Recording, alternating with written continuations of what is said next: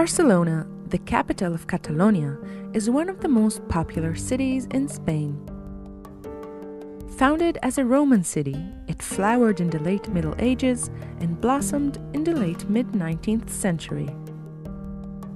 Many exciting elements of modern periods are, of course, also evident in this northeastern Spanish city.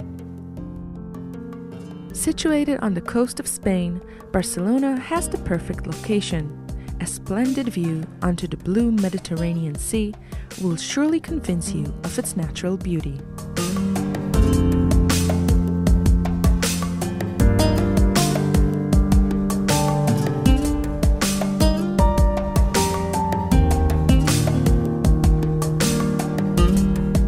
The Monastery Pedralbes, which is named for its whitest stones, is an excellent example of the Catalan Gothic era in Barcelona.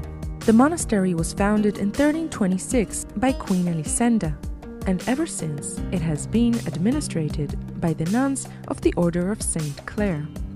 Elisenda also built a palace annexed to the monastery, where she lived after her husband's death in 1327. She died there 40 years later. The remains of the palace were discovered in the 1970s.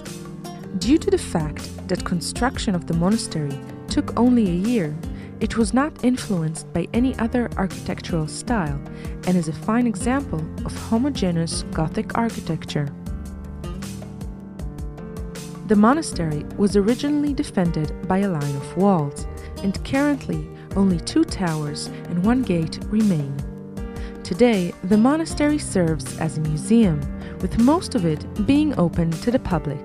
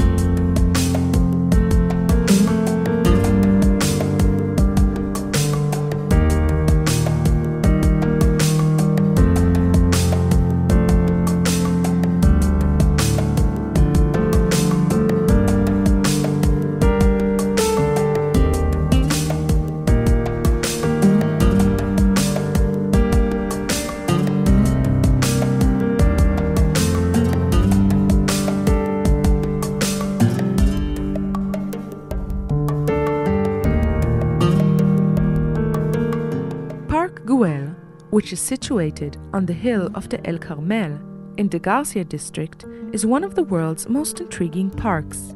It began as a development project.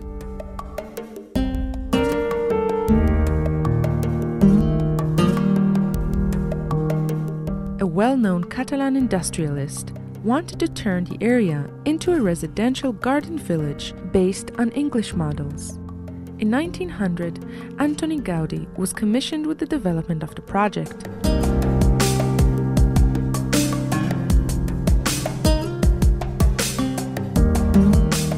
The work on the garden village lasted until 1914.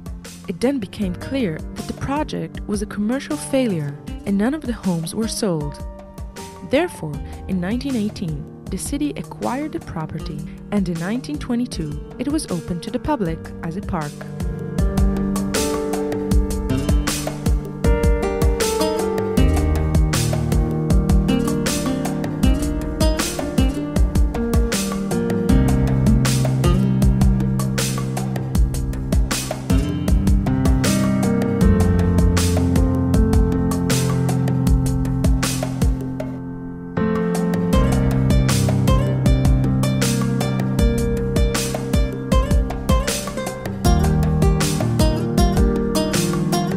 Another famous feature of the park is the Gran Plaza Circular, Originally intended as a marketplace for the residents, this plaza is surrounded by what is known as the largest bench in the world.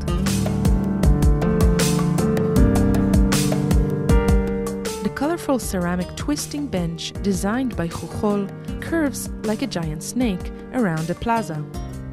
The view from the plaza is spectacular, and one is able to see as far as the Mediterranean Sea.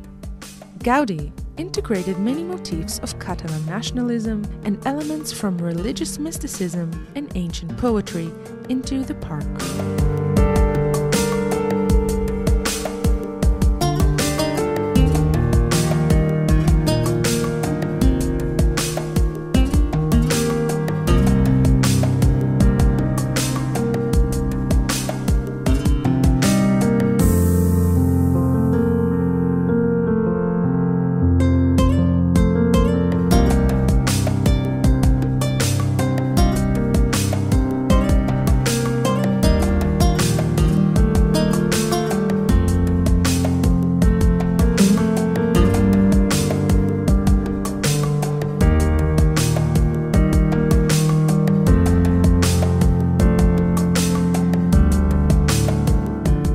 Plaza de España is one of Barcelona's biggest and most important squares. It is situated at the foot of the Montjuïc.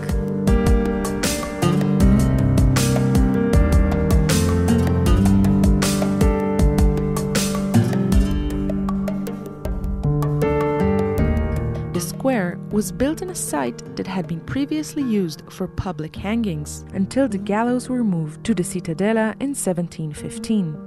It was designed in 1915 by the architect Joseph Amaragos and was only completed in 1929 in order to host the 1929 Universal Exposition.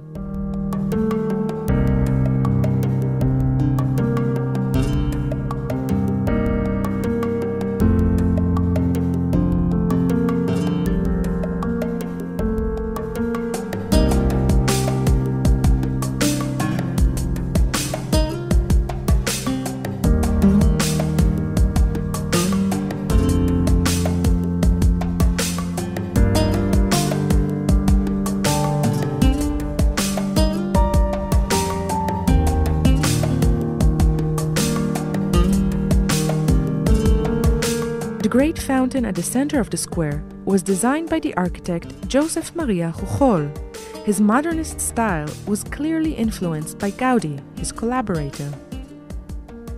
The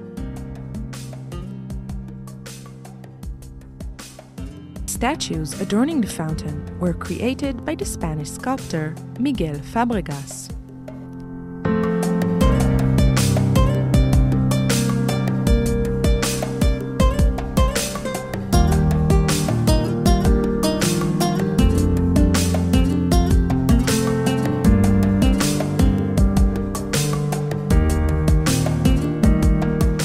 Wide avenue, the Avenida de la Reina Maria Cristina, is bordered by two towers and leads to the Magic Fountain and the Palau Nacional at the Montjuïc.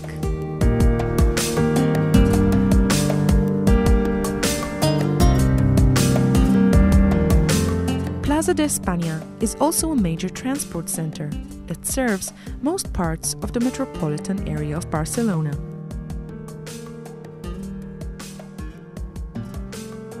Barcelona has increased in popularity since the early 1990s, when preparations for the 1992 Olympic Games were launched. Many structures were restored and new impressive buildings and landmarks created. When the Games ended, Barcelona was left with an entirely new harbor development that includes the new Olympic Village. In addition, many existing buildings had facelifts during this economic transformation.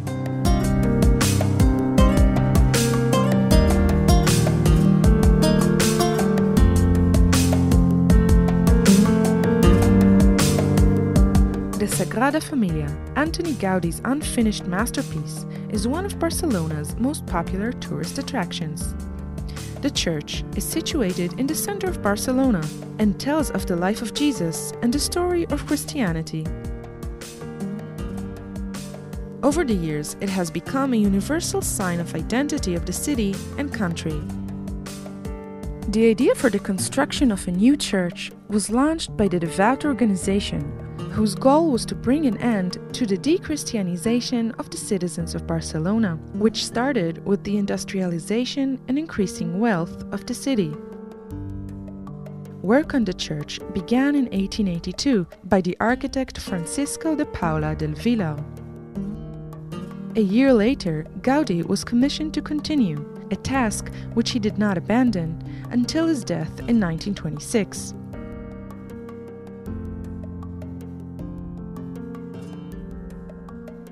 Since then, different architects have proceeded with the work based on his original idea.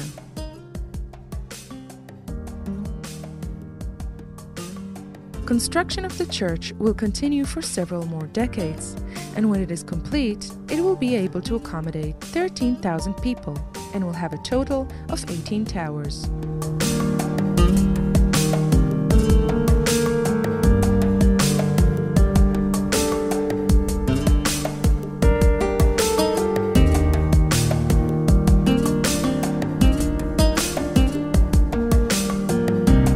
A ride on the Montjuic cable car offers you a breathtaking view of the skyline of Barcelona and the surrounding area of Montjuic. This is by far one of the most entertaining transport methods in Barcelona. You will be able to enjoy one of the city's most impressive green areas, which spreads up to the castle on top of the hill.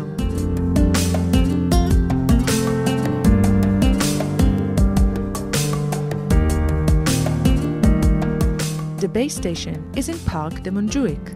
A halfway stop provides access to the Mirador viewpoint, known as the Mirador del Alcalde, an attractive landscape terrace which boasts harbor views.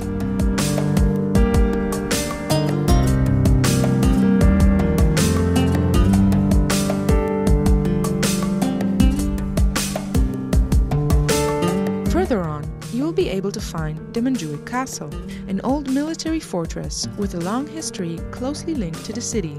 The castle is situated on a rocky terrace more than 170 meters above sea level.